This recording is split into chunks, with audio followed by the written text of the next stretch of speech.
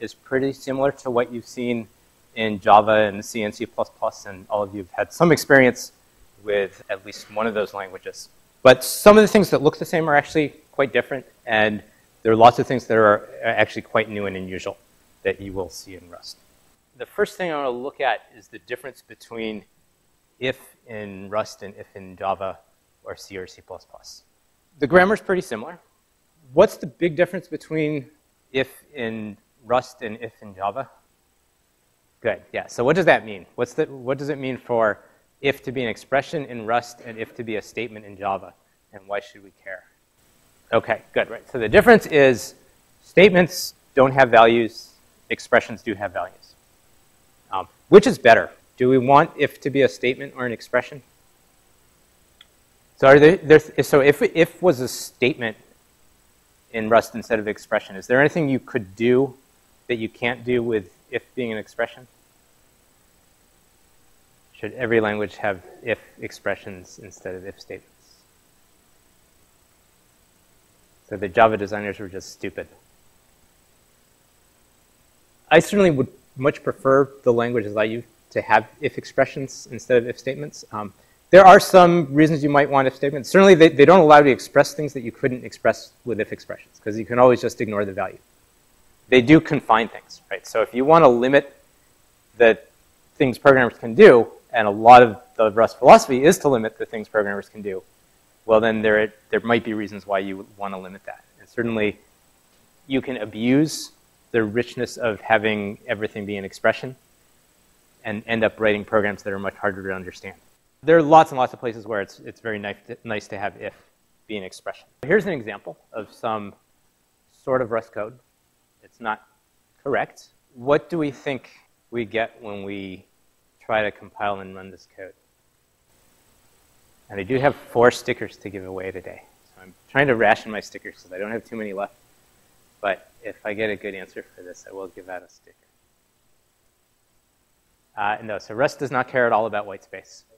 We can have as many new lines or as few new lines as we want, as many spaces or as few as we want. Yeah, at the back? A type error. Okay, good. Why a type error? Sorry, so which expression? I think you've got the right answer. State it a little more clearly. The type that expression evaluates to is not a Boolean. And the rule for if is it has to be a Boolean. So what actually is the type of that syntactically valid expression? So it's the type of no value. And the way the error message will look is with parens like this. And you'll notice that this is not a wonderful error message. Using that as the type name is sort of annoying. The other thing that I think is really annoying is it repeats this twice. Sometimes it gives you some useful additional information, and what it produces is the second explanation. Here it's just annoying you. So one thing I do want to encourage you all to do, that you should have seen on the course site, a link to a page for submitting any error messages you get from the Rust compiler that you don't like. Kiet Tran, who was a student last semester who did the work on the dead code elimination, that's part of the Rust compiler now, is working on a project to try to improve the error messages that the Rust compiler generates. So part of that is understanding what's wrong with the ones it's generating now. So if you see messages like this, you should report them. Here's another example. We've fixed that problem. Well, what does the compiler produce for this? Not quite a type error, or it could be, it's a kind of type error. So, and that was actually the only choice here, right? So the problem now is that we've got an assignment and X was not mutable. It will report that a little differently than a type error. It reports that as an assignment to an immutable variable, and variable is really a bad name for what X is, because you can't vary it. So we need the mute here. Now, how do we like this? Well, we don't like this. This is really horrible code. But does it compile and run correctly? Yeah. So now we've got our if predicate does evaluate to a Boolean, and both of the branches evaluate to integers, which is what's required, and our function returns an integer, which is what these expressions evaluate to.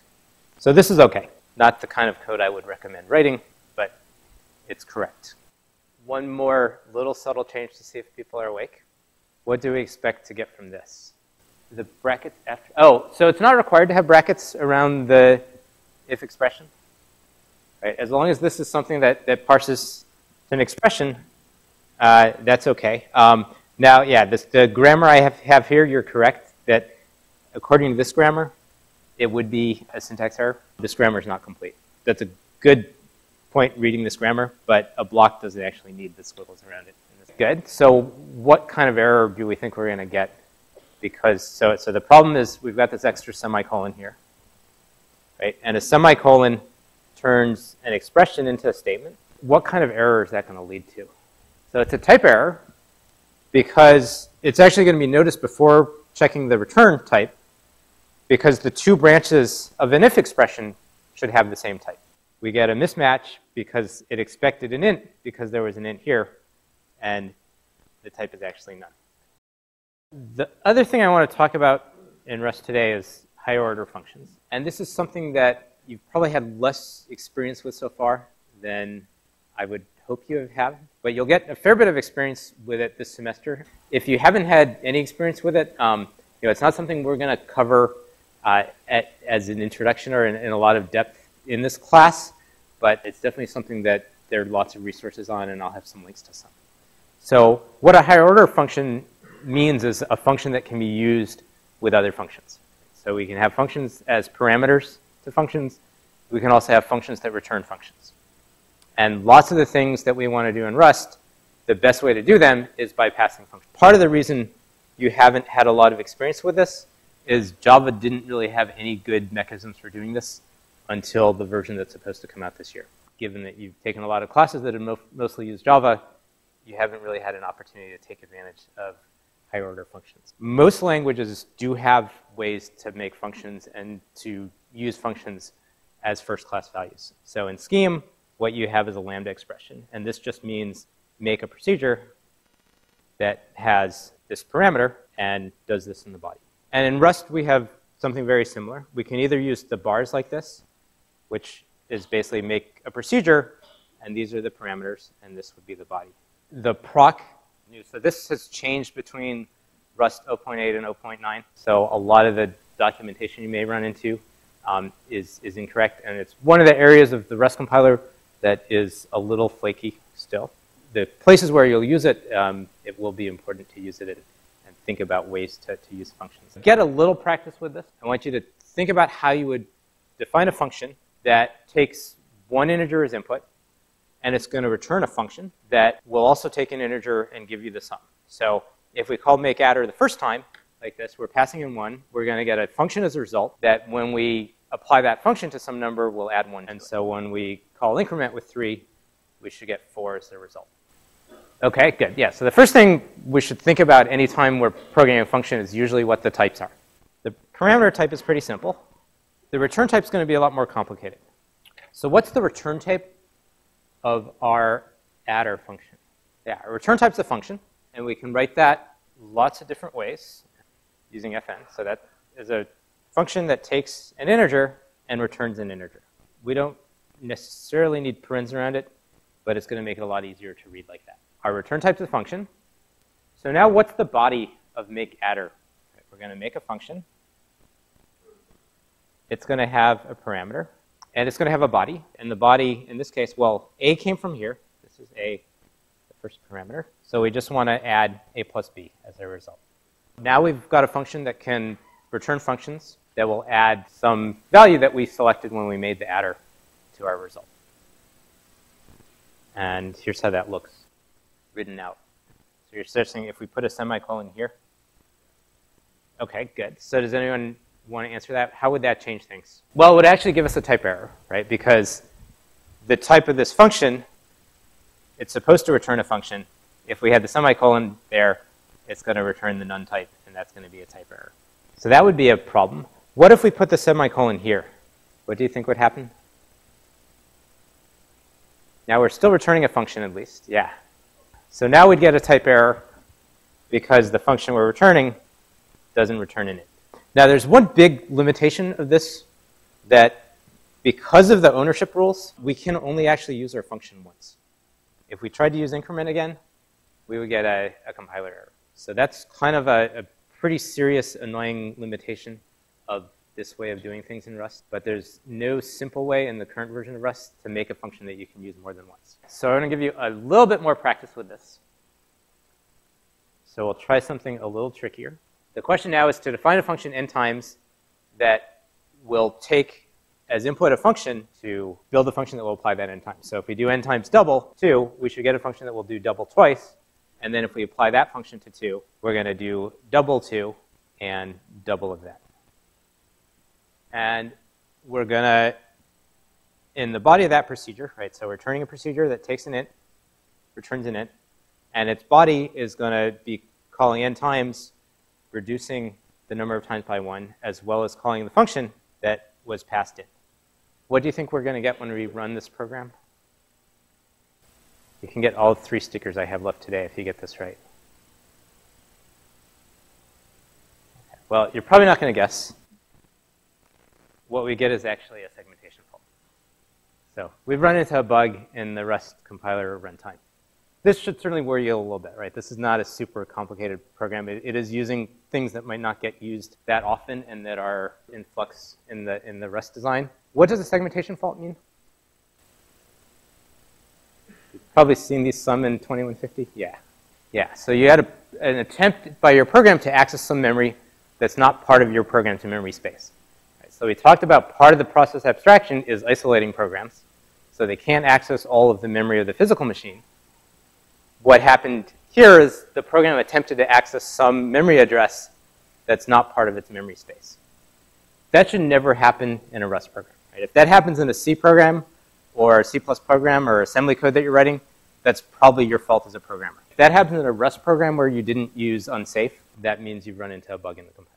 At least the good news is you know it's not your fault, unlike if it was C or C++ code. This should worry us a little bit, right? So you're using a compiler in this class that has pretty serious bugs that occur on fairly simple programs. If you went to Grade and Horse page as the creator of Rust, it's sort of warns you about that. I don't know what happens when a compiler eats your laundry, but it can't be good. There are certainly drawbacks to using a new language. This is from before last semester's class. Some people think it might be a bad idea to do that in a course, but they don't know how bright and forgiving and kind UVA students are, so it's okay.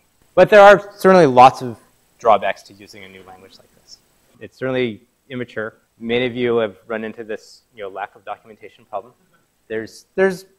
You're laughing now. It's much, much better than it was last semester, partly because some of the students last semester are helping produce better documentation for you, but lots of other people are as well. It's not used much yet, so one of the nice things about using C or learning to program C well, you can easily contribute to lots of open source projects that are using it, including Linux. There's getting to be a handful of projects that are using Rust, but certainly no long-established ones because it hasn't been around for that long. On the other hand, there are lots of advantages to using a new language. The one that I think is probably most important is it really does benefit from all the things that the research community and the industry community have learned about how to program and how to build compilers in the last 30 years, whereas C was designed back in the early 70s and still suffers from being backwards compatible with that design. As a new language, things are changing fast. So the example code that I wrote for last semester doesn't work anymore, which can be kind of annoying, but is also sort of a good thing about it, that any issues that are not ideal should be considered, at least people will consider improving them. You have a lot more opportunity to actually influence the language and see things get better. But there are also things that will really, I think, help you develop as a programmer and think about the way you write programs differently, as well as enable you to create programs that work much better than if you were writing your programs in C. And we'll get into some of those specific things in later classes. I'm not going to get into them more today. You've certainly seen some of them in problem set 1 already. But this lack of documentation is a pretty serious issue. What do we do about that?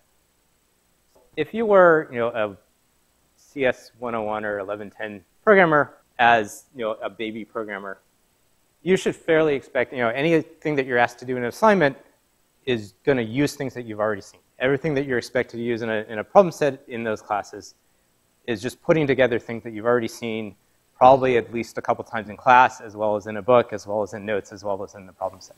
Right? You're not expected to figure out anything new, and if you encounter a problem that you couldn't solve with those things, you should probably give up in disgust and go complain to the TAs or the professor or someone else. But you're no longer baby programmers. CS 2150 hopefully sort of was the transition from being a baby programmer to being more of a professional amateur programmer. And now, that you're in this class, you really should be thinking of yourself much more of a professional amateur programmer. I don't want you to ever give up on the amateur. Amateur means you do things because you like to. Professional means you do things because you're getting paid, right? So hopefully you will keep both of these throughout your career as a programmer. As a professional amateur, well, you should be able to solve these problems on your own. A lot of what programmers end up having to do in the real world is deal with poorly documented, not quite correctly functioning tools. There's a lot of benefit to sort of having that experience and learning how to deal with that and figuring out how to make the most of it. So there are lots of things that you can do to solve these problems. Certainly looking at the official documentation is useful. I'll have some links in the notes that I hope will help you find the things you want. But there are lots of other places to look. There are also other things to look at. The one thing I actually should add, you can also look at the source code of the Rust libraries and the Rust compiler, especially for the libraries. That's the ultimate way to figure out what's going on. And there's actually, as part of the library code, there's also test code. So you might not need to look at the source code, how it's implemented, but you'll find lots of examples in the test code. So one of the things you should definitely be getting more comfortable at is reading source code like that and figuring out things from it. The other part of that is when you do figure something out, you spend a lot of time and effort on doing that, you should help other people as a result. So instead of whining about these things, when you encounter things that are poorly documented or don't behave like you expect, you should view that as a really good opportunity. Chance for you to be the first one to write some good document that explains those things. And if you write it, it's much easier to be the one who writes the best tutorial on strings in Rust than to be the one who writes the best tutorial on strings in C or C++ that thousands of people have already tried to explain. Students from last semester's class have done that, so they had even less documentation and more buggy compiler than you do, and they still, I think all of them survived. There's a couple I haven't seen since then, so maybe not all survived, but I think they all survived. And some are actually doing a lot to make the documentation that you have better, as well as make the compiler work better. So hopefully some of you will do that as well.